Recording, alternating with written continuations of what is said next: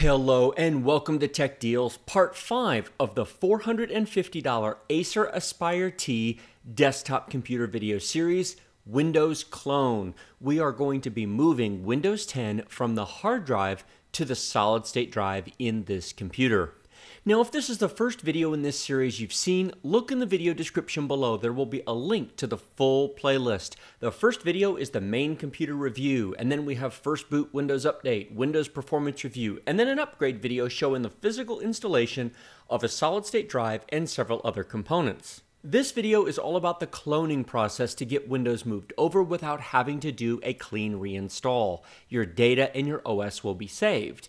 After this video is going to be another Windows performance review on the SSD with an upgraded graphics card and upgraded RAM. After that, we're also going to have some game performance reviews. So if you have not subscribed to my channel and this is your first time here, welcome. Click that subscribe button below and you'll get notifications when future performance videos come out.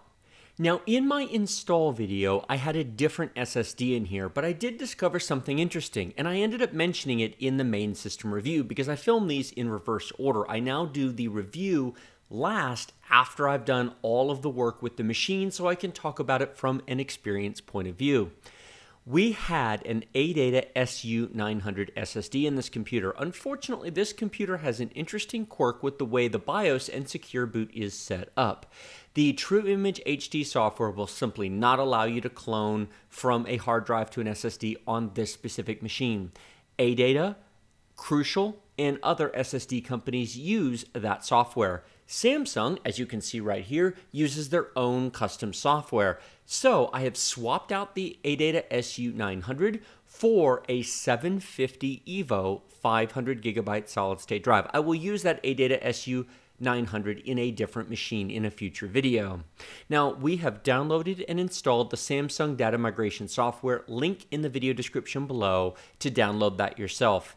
Please note, if you want to use a Crucial or ADATA or some other brand drive, you need to count on having to do a clean install of Windows 10. Now, I've done videos on how to do clean installs of Windows 10, and it's an option.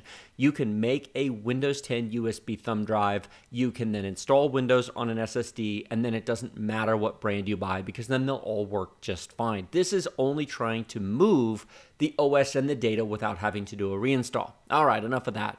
We're going to click Start here. And here's our two drives. The source disk is the 2 terabyte hard drive that's included with this machine. And you can see here the destination drive is our 750 EVO 500 gig drive. You may be curious why it's a 1.8 terabyte and a 465.8 gigabyte drive. That is because hard drive and SSD companies measure space in base 10 and Windows measures in base 2. It's been this way for 30 plus years. Frankly, it's never going to change. It's just how Windows counts space versus how drive companies count space. It's always like this. That's normal. We are going to hit Start. Warning, when cloning starts, all data on the target disk will be deleted and cannot be recovered. Yep, that's just fine. We're going to hit Yes. At this point, we have to wait. Now, you might be wondering, wait a minute, why can't we just run this same process on the other drives as I mentioned before? The True Image HD software requires the system be rebooted to a special hidden partition that it creates outside of Windows. The problem with this machine is that it will not allow that to happen. I spent a not inconsiderable amount of time trying to make it work. More than about an hour and a half of tinkering with BIOS setups, BIOS settings, switching the cables around.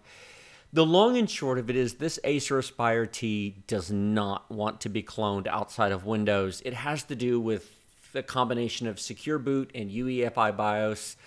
If this were a custom build machine, if this were, say, the $720 CyberPower machine, I think it'd work just fine. In fact, I'm going to take that ADATA SU900 and I'm going to stick it in that CyberPower machine, and I'll bet you the clone works perfectly because that computer has an industry standard MSI B250 Bazooka motherboard and works perfectly well. It's a completely standard off-the-shelf component. This computer is not. One of the downsides to buying something from one of the tier 1 OEMs such as Acer, Asus, Dell, HP, is the components aren't standard. And this is my pitch. If you really want a gaming machine that you can upgrade for years, go buy the $720 CyberPower. It's a little bit more money, but you get industry standard off-the-shelf parts rather than custom quirky parts that, cause challenges such as this. Now, this is cloning from within Windows. This is Samsung's special customized clone software. It only works on Samsung's drive. So no, you cannot go download this software and use it on your HDD drive. It won't let you. It's smart enough. It can detect the Samsung drive. But if you buy a Samsung drive and you buy this Acer Aspire T, then you'll be able to run this cloning process. Otherwise, you'll have to do a clean install of Windows. Now, I've skipped ahead and cut out a chunk of that because watching a progress bar gets boring. Once this is complete, a reboot is going to be required. Because of the way the BIOS works with hard drives on this machine, because you cannot manually select a drive to boot from, there's no dynamic reordering of boot drives, you have to open the machine and physically switch the cables. So when this is finished and I reboot, please note that there's going to be a shutdown, and while I can't put that on film here while I'm recording at full screen, I am going to physically switch the cables between the two drives so that the machine will boot from the SSD rather than the hard drive. Now it's just going through a verification process. You'll see it sit at 99% for a while. Don't panic, let it finish what it's doing. And, well, that was pretty quick. And the data on the source disk has been successfully cloned. At this point, I am going to hit close. And we need to shut down. Now we're going to switch the cables. We'll be back in just a minute. And here we are booted back up into Windows. Now take a look at our storage options. This PC, notice that we only have one drive. It is the 500 gigabyte 750 EVO. Notice the hard drive's missing. This is completely normal, and it's very important because you do have an additional step to make in order to make use of your hard drive. You need to right-click on your Start menu and come up to Disk Management. When Disk Management opens, you're going to notice that Disk 1 is offline because it has a signature collision with the current boot drive. This is because we cloned the drive. When you install Windows, a new randomly generated signature is always created. You could install Windows 10,000 times and they would each have a unique signature. These two drives don't. Why? Because we absolutely cloned the drives, and so they have a unique signature, so they cannot both be online at the same time. Now, I'm going to show you how to fix that. First things first, we are going to right-click on this and bring the drive online. This now shows our Windows partition. Now, this does have a drive letter, and if we come over here, you'll notice that it's now here. You don't want to leave it this way because you now have two copies of Windows online with the same signature. You want to right-click on this partition and you want to delete it. This is very, very important. When we click Delete Partition, yes, make sure that you in fact want to delete it. We'll hit yes, and it's now unallocated. Right-click on it, choose New Simple Volume, click Next, accept the default of Next. Here's a drive letter. We'll call the drive Data, and we'll hit Next, and then Finish. And it just takes a second to format.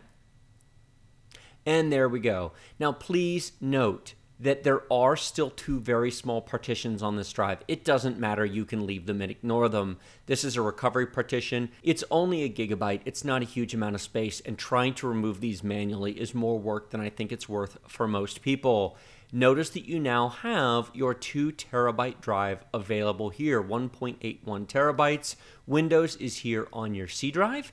You're good to go. That's it. So please remember that when you first boot in, right-click on the Start button, Disk Management, bring the Disk 1 online, delete the big, not the small, but the big partition, create a new one, name it whatever you want, and then you are good to go. The one last suggestion I have for you is to download and install Samsung Magician, the SSD toolbox provided by Samsung. It does a couple of things. First of all, it lets you know that your drive is in good condition, how much total data has been written to it. It lets you know whether or not the trim status is enabled. It should be, that's a good thing. And it also lets you know that your firmware is the latest version. If it was not, there would be a button here and you'd be able to update it to the latest firmware. Firmware on a solid-state drive is important. Solid-state drives actually have processors on them with an actual program that runs. The actual location of the data on the SSD is controlled by the processor on the drive, not by Windows. And so if it's not the latest version, make sure you update it. Furthermore, there's a button here I want to draw your attention to, Rapid Mode. What is Rapid Mode? Rapid Mode provides increased performance at the expense of a small amount of system RAM. If you upgrade the system to 16 gigs, which you should if you are going to put an SSD in, this is not a problem. It'll use about 1 gigabyte of your system RAM, but it will dramatically improve the performance and the life of your SSD. What it does is it uses that RAM to buffer reads and writes. It acts as an improved RAM cache, but better than what Windows does because it can take incoming writes that are random, reorder them, and send them to the drive in a more orderly fashion. It allows the drive to be more efficient, it reduces the amount of data that's actually written to the drive, and improves its longevity. Plus, you get a small performance boost out of it. There's really no reason not to run this, with the only exception being if you not have an uninterruptible power supply. Make sure you have some type, you can buy them for $25 to $30, have an uninterruptible power supply, because if data is written to the RAM cache but not purged to the SSD, there is a small risk of the loss of data if you lose power and the computer shuts down before it's flushed. So if you do not have a uninterruptible power supply, then I would leave this deactivated, but if you have one, then I would turn it on. So this has been the cloning process using the Samsung data migration software and the 750 EVO. Like this video if you like it, share it with your friends if you loved it. Remember to subscribe to my channel with the big huge red button directly below.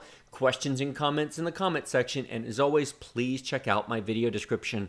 A link to Amazon.com to buy the computer that I've shown you here, $450, will be down there. A link to Amazon and Newegg will be for the RAM, the SSD options, and the graphics card that I showed in the prior video. If you find these videos helpful and useful, use those links. I would really appreciate it. And then finally, as I said before, the full playlist to all the videos on this computer will be down there as well. Go check them out. Lots of interesting and useful information. Thank you so much for watching. I will see all of you in my next video.